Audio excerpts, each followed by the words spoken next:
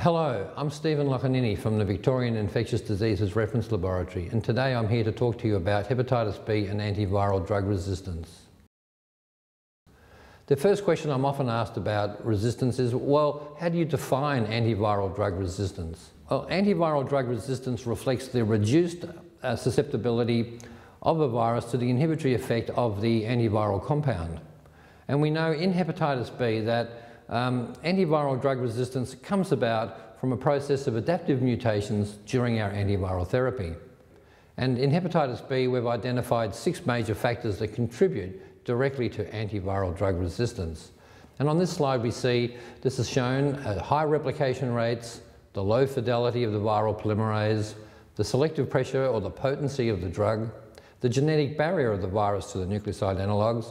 And what we mean by genetic barrier is the number of mutations associated with that particular drug that result in drug failure, the role of replication space or liver turnover, and finally, the virus pays a price for resistance. And so the fitness of that particular drug-resistant mutant will affect and shape the pattern and the prevalence, the rate of antiviral drug resistance. Now, typically in hepatitis B, it's important that we all speak the same language. And in the case of resistance, it's absolutely critical that our case definition for drug failure due to drug resistance, we all agree upon. The indications for the emergence of antiviral drug resistance include increasing viral load of greater than 1 log international units per mil. All of the clinical practice guidelines have accepted this case definition of drug failure due to drug resistance. And this case definition is assumed that the physician is doing relatively frequent monitoring for HBV DNA in patients on antiviral therapy, ensuring that the patients are taking their medicine, the compliance is good, and that the drug is actually working. So the critical factor is indeed that we see a good drop in viral load down to a nadir of preferably below the limit of detection of a PCR-based assay. Therefore, failure of that drug is when we would see a 1 log increase in viral load. Other factors can be used to identify drug resistance, such as identification of known genotypic markers of drug resistance within the viral polymerase, the target of the antiviral drug, such as primary resistance mutations, the old YMDD or the M204I, and secondary compensatory mutations such as the 180 or the 173. Unfortunately, increasing or rising levels of serum ALT and clinical deterioration are very late signs, indications of the emergence of drug resistance. So the clinical practice guidelines clearly have adopted the 1 log rule to define drug resistance. Typically what we see in if you like, the dynamics of the emergence of drug resistance in a patient treated with lamivudine are shown on the next 3 slides. Here you have a patient treated over 42 months, and you can see that with the initiation of lamivudine therapy, the viral load goes down 3 or 4 logs as shown by the blue line. Unfortunately, it's not to below the limit of undetectability in a PCR assay. The patient still has roughly about just under 4 logs of HBV DNA. The serum ALT normalised pretty promptly, and right underneath the time axis we can see the sequence readout from the viral polymerase for codon 180, 204 and 207. We know that the signature mutation for lamivudine is the 180, 204, and the 204 being the major signature mutation. The 204 is the YMDD that is typically seen both in HIV as well as in hepatitis B. And this is a methionine or an M to either a V or an I. Now typically with the 180 associated resistance mutation, we see typically a V change there. And you can see what's happening in the first 6 months of therapy. The polymerase changes, there are none. And then, but in the, after 12 months, we're starting to sort of see pressure on the codon 180. And the L is a 50-50 mixture with M. And then typically by 2 years now, the 204 change is starting to shift, and the methionine is becoming a valine. Now we've got the 207 codon there as a reference point for that's not associated with lamivudine failure, and that should not change or will not change during the course of this investigation. But you can see that by year 2, we're already getting evidence of genotypic resistance to lamivudine.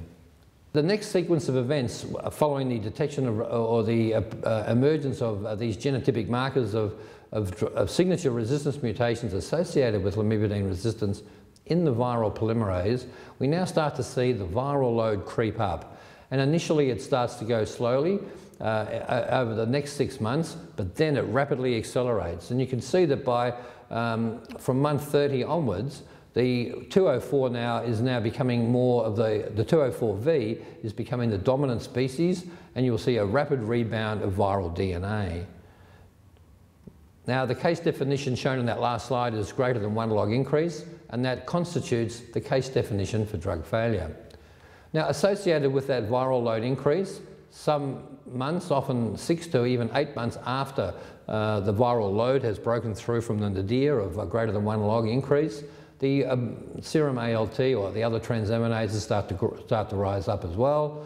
And also, if we did a liver biopsy, and I'm not saying that we would, but if we did, then you would see a significant worsening of the liver disease, and all of the benefit obtained with the use of this drug in that first 12 to 18 months, all the benefit associated with the use of that antiviral agent is now lost because of the emergence of drug resistance, the return of replication, and unfortunately the liver disease progresses and worsens.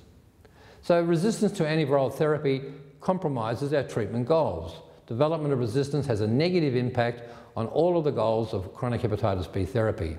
We see virological breakthrough, ALT elevation, and sometimes even ALT flares. Unfortunately, we see decreased hepatitis B e antigen seroconversion. These resistant variants can be archived in the liver in the form of a cccDNA. They never go away. Now, because of the unique genetic arrangement of the hepatitis B genome, the polymerase changes do alter the envelope so that the hepatitis B surface antigen. So unfortunately, resistant viruses, if they're transmitted, may escape vaccination. And finally, the emergence of resistance will lead to the progression of liver disease. We've seen many examples of hepatic decompensation, and we're now starting to see more evidence of hepatocellular carcinoma due to the emergence of antiviral drug resistance. So, as well as compromising our treatment goals, the emergence of resistance also limits our future treatment options. In terms of resistance compromising our treatment goals is best exemplified by the Liao study published in New England Journal of Medicine. This study was carried out in a group of patients with cirrhosis, and the endpoint was disease progression. You can see that in untreated patients, just observed over the 2 to 3 years of the study, roughly 20% of the patients progressed, which fits in with the natural history of chronic hepatitis B. When lamivudine was used and there was no emergence of resistance, only 5% of patients progressed. But if lamivudine resistance emerges, as shown in the purple line, then you can see that all the benefits obtained with the initial application of lamivudine are rapidly lost, and the lamivudine resistant patients start to catch up with the untreated patients, therefore negating the actual application and use of lamivudine at all.